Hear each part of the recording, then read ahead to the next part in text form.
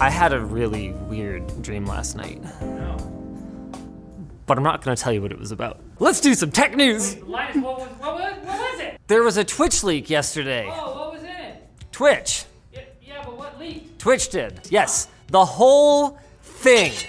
Yesterday, an anonymous 4chan user posted a torrent for a 125 gigabyte file containing the entire source code for the Twitch website, its various apps and SDKs, and internal red teaming tools designed to test hacking defenses, which I guess didn't work.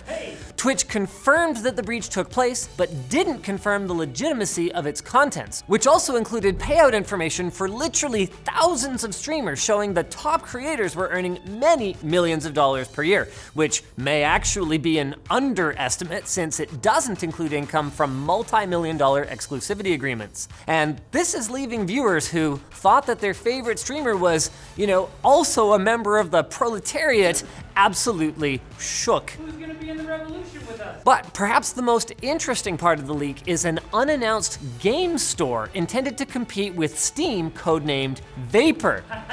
Get it? Cause it never came out? Anyway, change your Twitch password, everyone. Wait, what? No, Hey. Steam Vapor, water vapor. But also vaporware. Yeah, sure.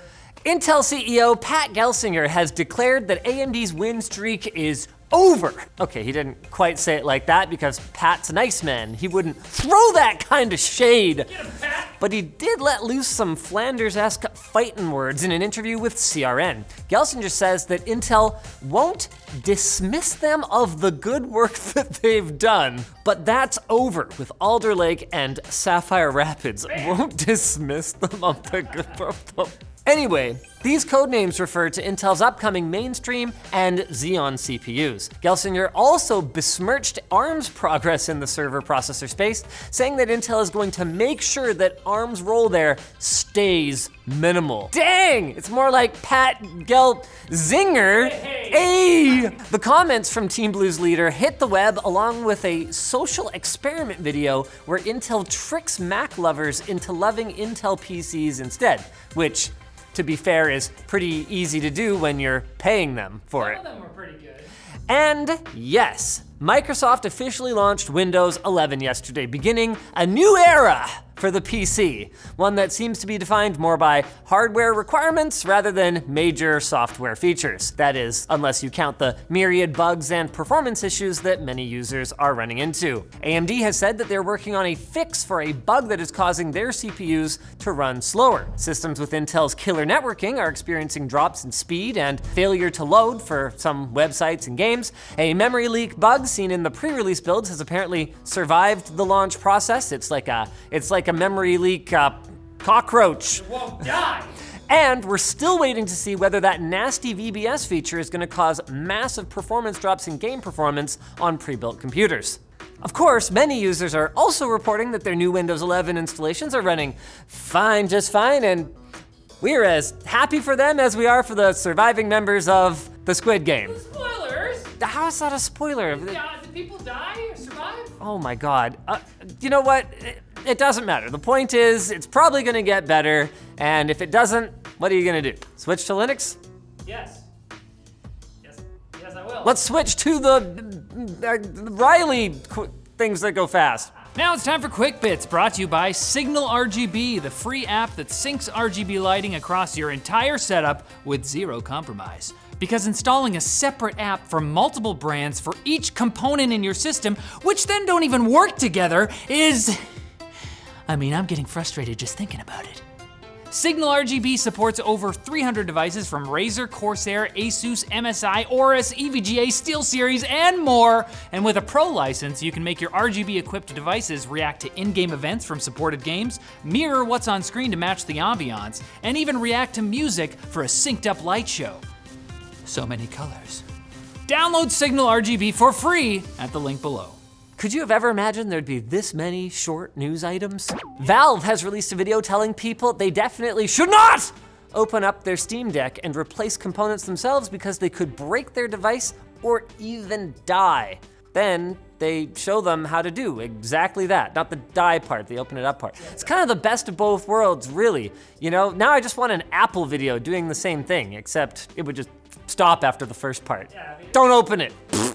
That's it. Cineverse, a company that routes SMS text messages for hundreds of carriers worldwide, has said that somebody had unauthorized access to its database from May 2016 to May 2021. 5 years. For 5 years.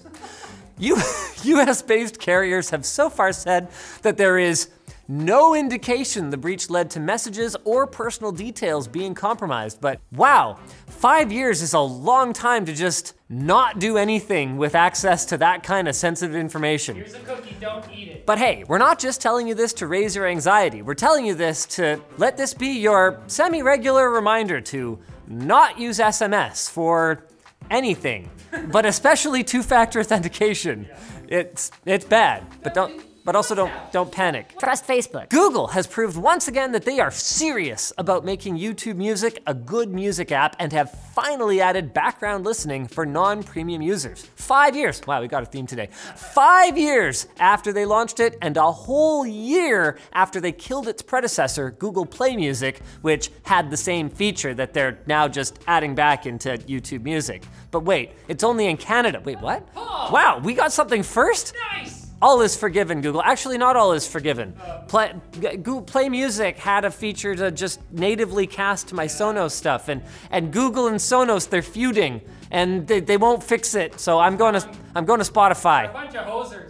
Samsung's upcoming mobile processor with AMD's RDNA 2 graphics will reportedly support ray tracing, according to a post on China's Weibo social media platform. We can't imagine what mobile game would warrant taking a frame rate dip like that in order to have fancier reflections, but hey, we said the same thing about PC games, and now basically every gaming PC in the world has ray tracing on 100% of the time. I have it on right now. now. It's a paradigm shift. And Nintendo revealed the final character joining the roster of Super Smash Bros. Ultimate.